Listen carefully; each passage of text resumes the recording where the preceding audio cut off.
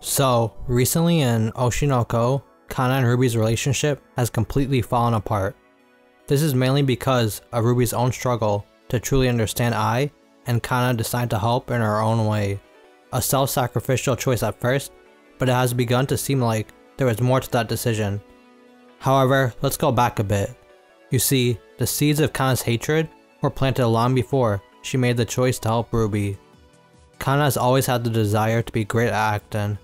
As a popular child actor, Kana loved when the spotlight was on her alone, and when she was praised as a genius.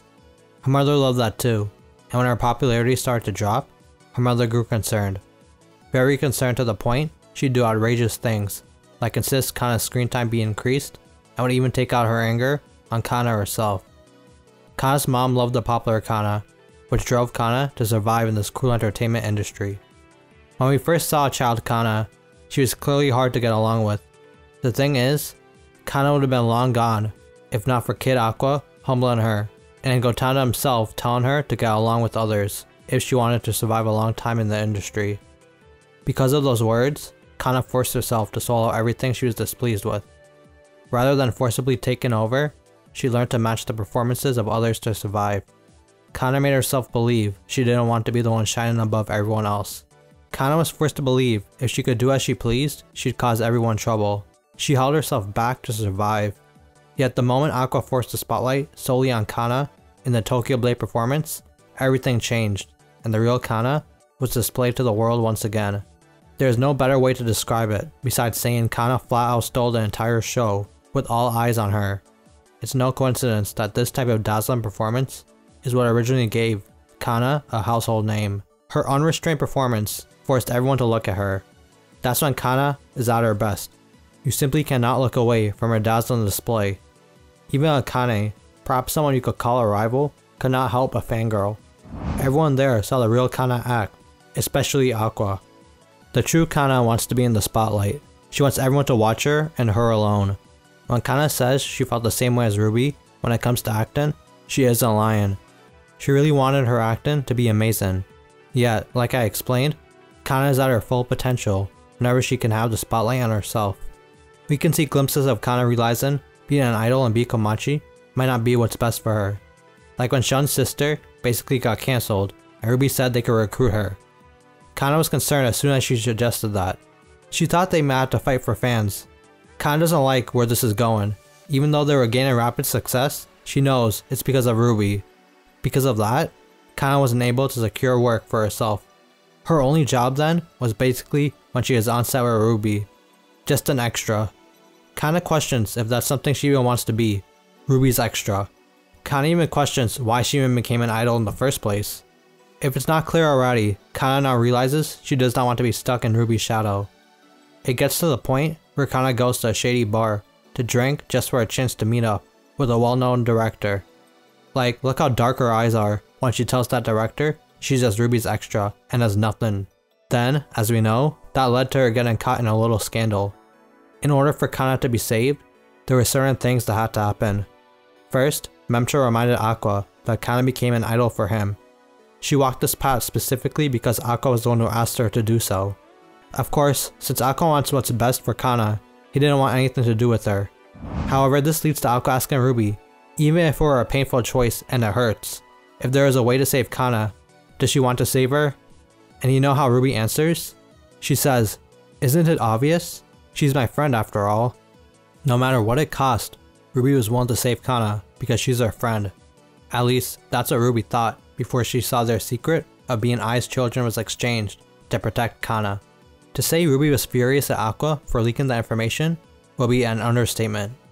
Ruby even said she couldn't see Aqua's family anymore before leaving Aqua to pick up the pieces, and reveal that this is all for Ruby to live on even after he's gone.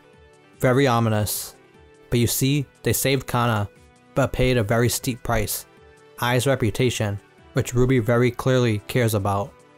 And this is how Kana repays her. By telling Ruby to her face, she wishes Ruby could just go away. That Ruby should just disappear already. Even if Kana didn't completely mean that, just imagine how much this is hurting Ruby. She genuinely cared about Kana, and even led Aqua to reveal Ai's secret because of her. It's truly tragic, but it should be clear by now, this has been building up for a while. Of course, it definitely ramped up because of the 15-year line movie. Specifically, this may have all been part of Aqua's plan. Now let me explain.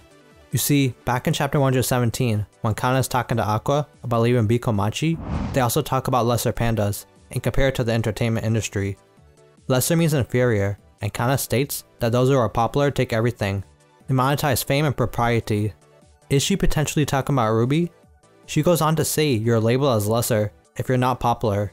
It's the fate of performers who aren't crowd pullers, as Aqua puts it. However, Kana is certain she will win this bet and become a fine giant panda, and won't let them call her lesser anymore. As Aqua watches her closely, Kana then mentions she got an offer for a role. The role of the old Bikomachi member, who hates Ai so much, Nino herself. But you know what? Kana asks Aqua if it's okay for her to take the role. And of all things Aqua chooses to say, he tells Kana if it's her, he doesn't mind. Kana wonders why that is, and Aqua tells her it's because she's special to him. Of course, Kana freaks out when she hears that.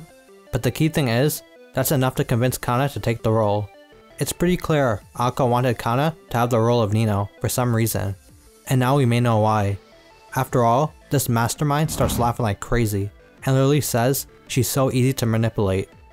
So now it's clear Aqua wanted Kana to take on the role of the Ai hater, which would deliberately put her in conflict with Ruby, who's playing Ai. But why would he do this? Well, let's get back to Kana and the role Nino plays in all this. In chapter 132, we see Kana sharing the stage with Ruby again during filming. When the fans come to take photos, they go straight to Ruby as Ai, and then Akane also jumps into the scene as well, saying Ai can't do anything without her. It's like Kana's completely ignored. From the start of the chapter, it's made immediately clear Kana is actually a bit envious. And not just with Ruby, but Akane as well. This goes back to Kana needing the spotlight, with her literally saying for them to not take what belongs to her too. Then later on in the same chapter, Kana actually goes to ask Nino for something that could help her study for the role. She even points out how Akane is amazing at studying the character she's playing. Kana does not want to lose to Akane as well. And so, this is where Nino reveals her true feelings about Ai, how much she loved and hated her to the point of saying she wished for Ai to disappear. Ruby then comes over to ask if Nino regrets it. Nino says she does, but then Ruby says she doesn't care about that anymore. And that's when Nino explains how Ruby can't be Ai, and that Ai would never say anything like that. Nino may have seemed completely delusional as she stormed off, but those words will leave a lasting impact on both Ruby and Kana. Even Kana being freaked out by Nino's psycho behavior is a bit ironic considering how she tries to become more like Nino in the following chapters. Of course, part of that is due to Ruby really taking Nino's words seriously and becoming frustrated because she can't understand Ai. Ruby explains to Kana why she wants to understand Ai so much, which leads to Kana forcing Ruby to feel the same pain Ai did by saying she hates her.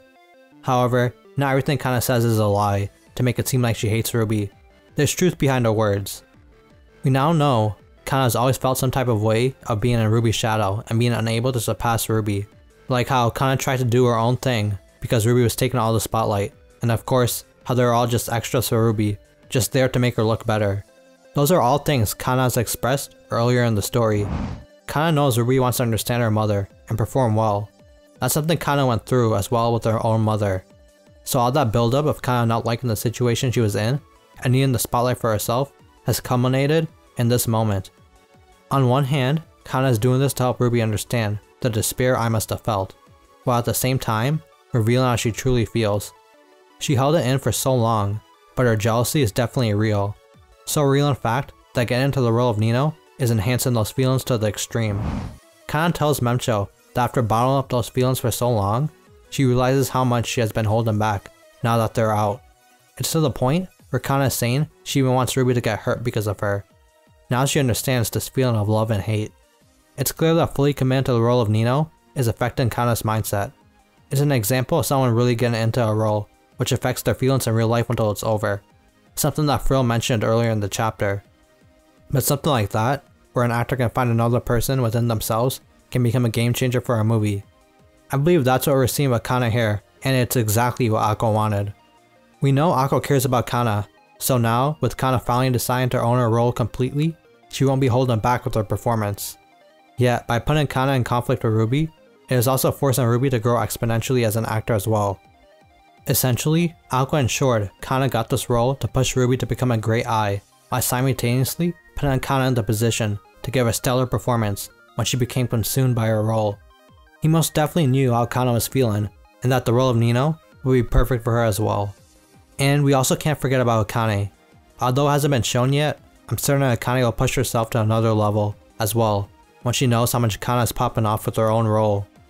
With that in mind, it's likely Aqua's ensured the girls he cares about will be able to put on an unforgettable performance to advance their careers to new heights, while also accomplishing his own goal of catching Hikaru. This way, as Aqua said, even once he's gone, Ruby and everyone else he cares about will still be able to live on in this world. With all that said, I don't think Kana has necessarily gone overboard with their hatred towards Ruby. Yes, from Ruby's perspective, Kana's actions seem cruel, especially after Ai's secret was exposed for her sake. However, even though Kana may believe she truly despises Ruby now and wants her to suffer, this will certainly benefit Ruby in the end.